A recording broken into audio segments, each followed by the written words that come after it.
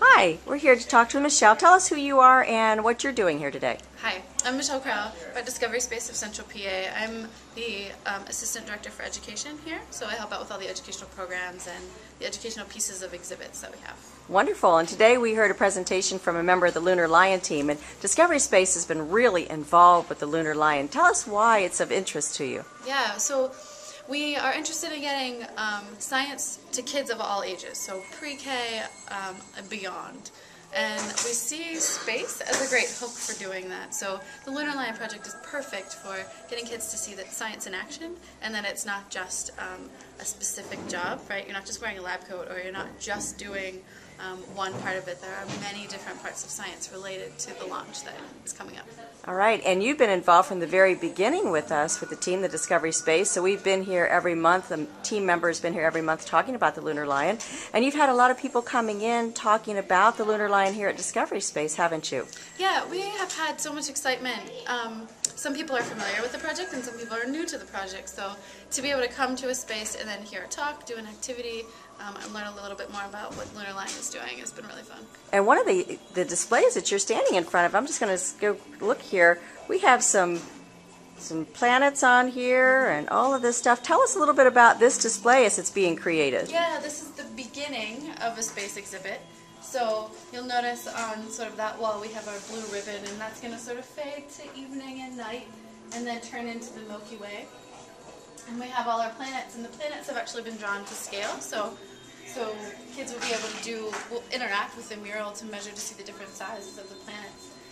And then a number of activities are sort of in the works to go along with the mural. All right, and a little bit about your personal background. You are involved in space, or you like space. Why are you involved in this particular Discovery Space? I love it. You love it. For a number of reasons. I've always been interested in sort of looking up and figuring out what's up there, dreaming about going there and what is happening outside of Earth. And I'm really dedicated to sort of informal science learning, so getting kids excited outside of school, science in everyday life. And so this project and this place merge nicely to sort of do both of those.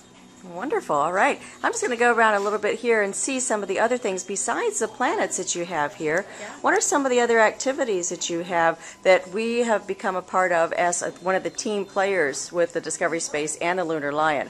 Like, you have all kinds of projects. What is this right here in front of us that we're looking at now? So this is sort of a Pennsylvania native species exhibit.